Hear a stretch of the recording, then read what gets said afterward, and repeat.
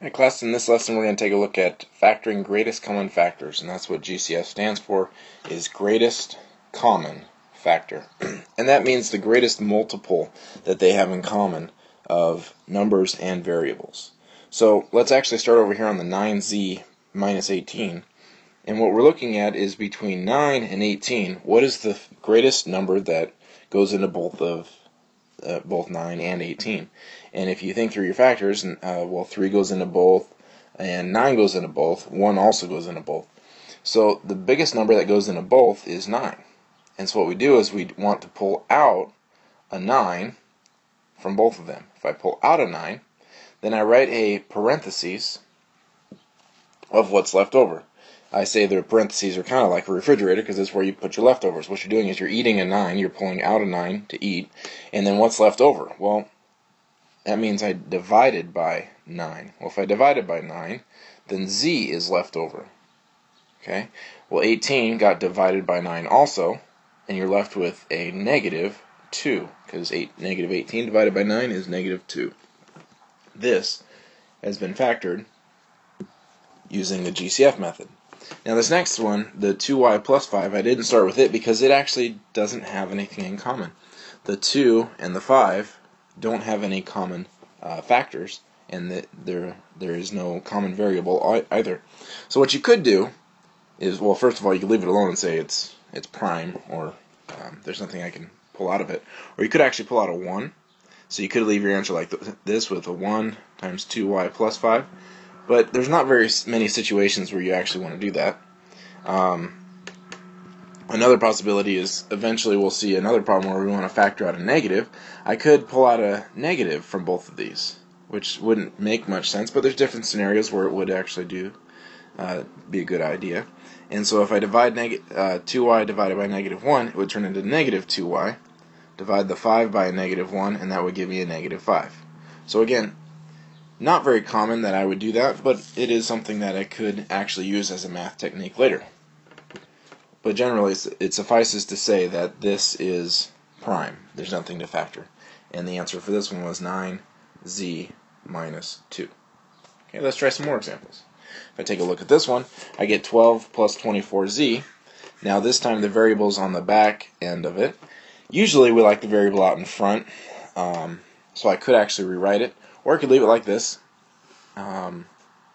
Looking at these two numbers, I'm going to notice that I could have 6 go in, I could have 4 go in, but the biggest number is 12 that goes into both. So I pull out a 12, and then I open up my refrigerator of what's going to be left over, and I have my 12 divided by 12, which is 1, and then plus 24 divided by 12 is 2z. Now, this could be your answer. It just feels really awkward. Usually we have descending order, so I say 12 times 2z plus 1. Okay.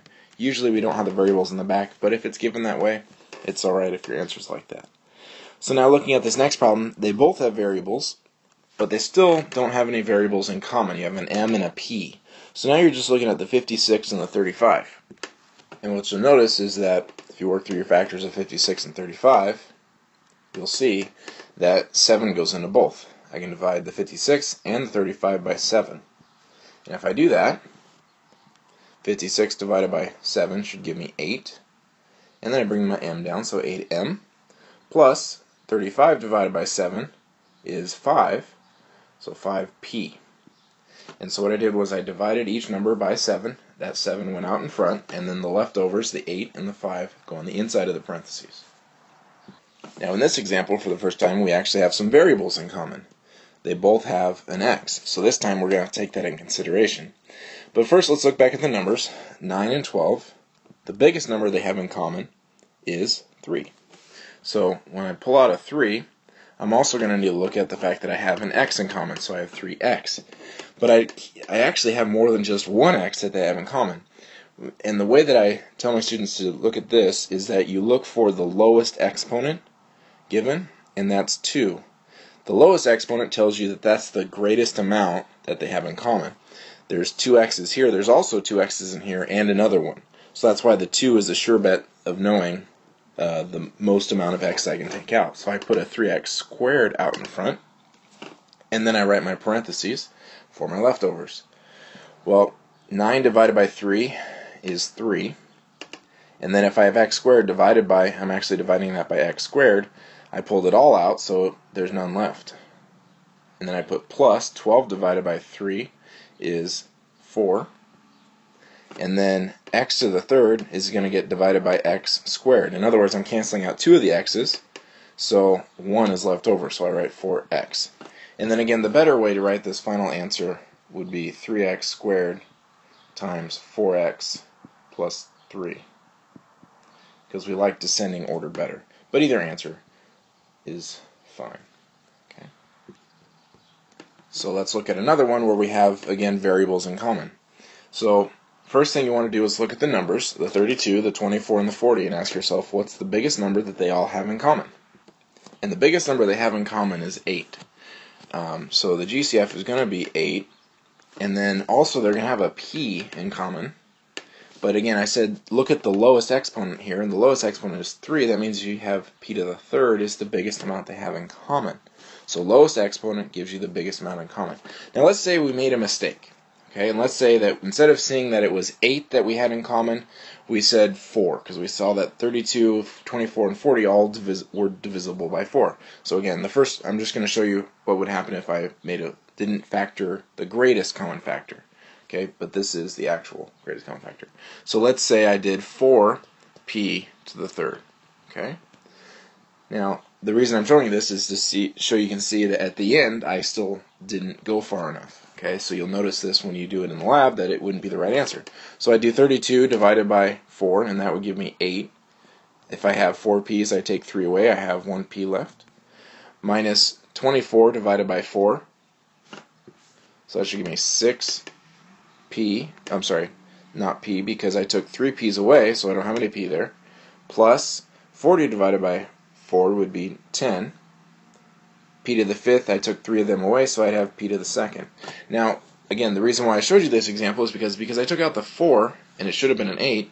You'll notice that the 8, the 6, and the 10 all still have a common factor. 2 goes into all of them. So what happens is you'd have to do one more step of dividing all of these by a 2 and pulling a 2 out in front. And so in other words, I'd have to times this by 2, because I need to pull out another 2, which would make this the 8 that you originally should have pulled out, p to the third, and then I'd divide each one of those by that extra 2. So 8 divided by 2 is 4, p, minus 6 divided by 2 is 3, plus 5, p squared. So this is my real answer had I done it right the first time. Okay, so let me again show you just from the beginning of what it would look like if I did right the first time. So I look at all of them, realize, oh, it's an 8 that actually goes in instead of a 4. So I pull out my 8, and then p to the third. So then I work through each one of them. 32 divided by 8 is 4, p, because I took 4 minus 3 away. Minus 24 divided by 8 should give me 3, p to the third cancels out. Plus 40 divided by 8 is 5, p squared. Okay, so this is the way you should have done it the first time, but again, the first example I showed was it happens very frequently where we didn't pull out the greatest common factor the first time and we're left over and it's not the right answer. So it's okay, you just keep factoring, and whatever else you can pull out, you multiply in front.